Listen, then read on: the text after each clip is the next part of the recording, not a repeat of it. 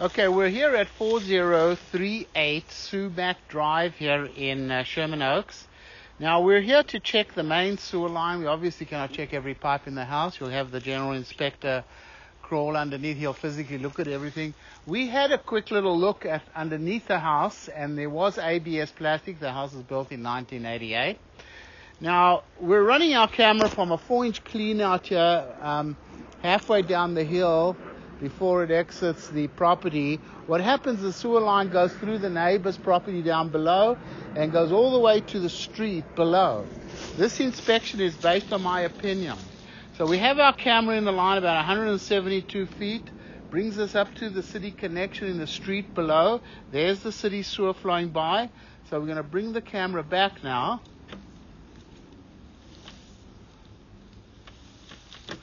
We have a 6-inch clay lateral coming back from the middle of the street towards the actual property.